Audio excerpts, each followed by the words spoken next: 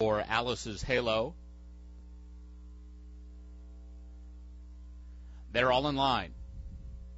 And they're off. And a good start for Alice's Halo from the outside gate. Tricky Tiger came out in stride. Wonderfin, Smooth Valentine are in the second flight as well.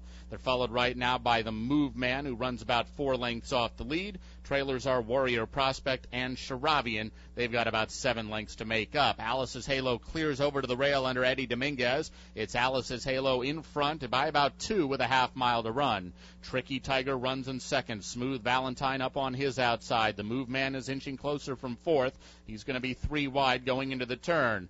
They're followed right now. Here's Wonderfin from between runners. Sharavian down along the inside.